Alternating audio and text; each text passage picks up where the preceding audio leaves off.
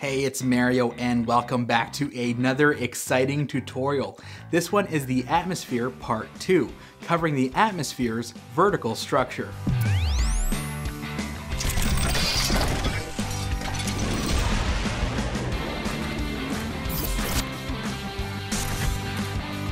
Okay, so the atmosphere is divided into layers. In all of the layers, pressure and density both decrease with an increase in height. So the primary distinction between the layers is due to the temperature profile, or more specifically, the lapse rate. The lapse rate is the rate at which the temperature decreases with height. The first layer of the atmosphere, the one we're most interested in, is the troposphere. Almost all weather and almost all flight operations occur in the troposphere. Within the troposphere, temperature decreases with height, a fact that plays an important role in weather generation. The troposphere starts at the surface and extends upward to the tropopause. The height of the tropopause varies widely from as low as 23,000 feet over the poles during the winter to as high as 63,000 feet over the equator. In the troposphere, temperature decreases with an increase in height. This trend of getting colder as we go higher is a positive lapse rate. Average temperature at the surface in mid-latitude is around 15 degrees Celsius,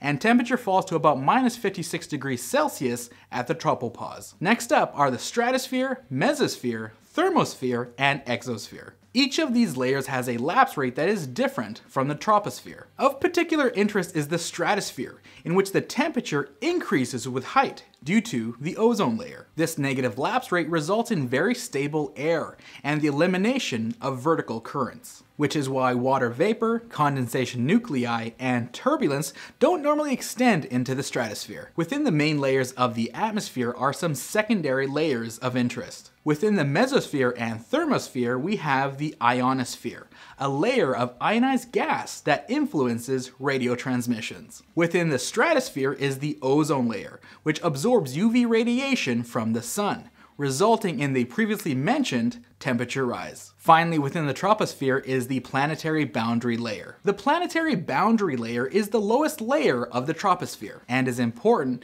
because the friction between the atmosphere and the Earth's surface influences the behavior of the wind and the generation of turbulence. The thickness of the planetary boundary layer varies widely with conditions, but averages around 3,000 feet. And there you have it. That is the vertical structure of the atmosphere. If you have any questions, leave a comment below and be sure not to miss our next video by subscribing to our YouTube channel and liking our Facebook page. And of course, until next time, onwards and upwards, thanks for watching.